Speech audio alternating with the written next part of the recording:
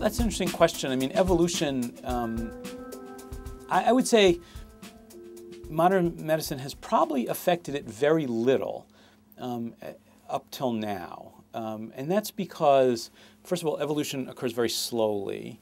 And most of the things that modern medicine has accomplished really affect people's lives when they're finished reproducing, right? So, you know, most people are having kids between the ages of, let's say, 20 and 40.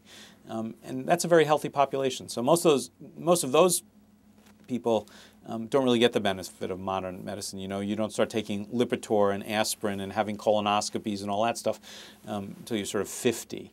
And you're finished contributing to evolution at that point. You're finished having kids.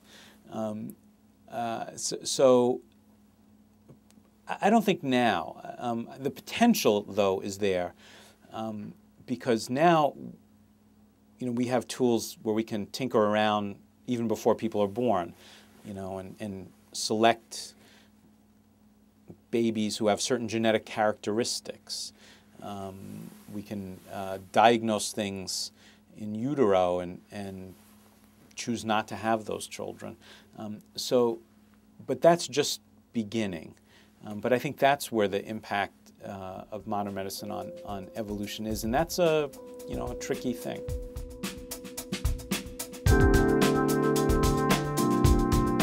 I just read something the other day that predicted that in a relatively short time there's going to be 9 billion people on Earth, up from 6 billion, and I think that's scheduled to happen something, you know, within the next 25 years or so. So that's an enormous increase in population, and of course most of that is going to be in poorer countries.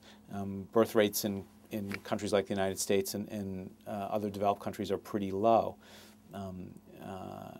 So most of that increase is going to be in countries where there is a lot of TB and HIV infection and things like that. And so I think the population growth that's predicted, if health is not provided to those populations, that population growth could actually consign those countries to poverty and disease for many, many years to come.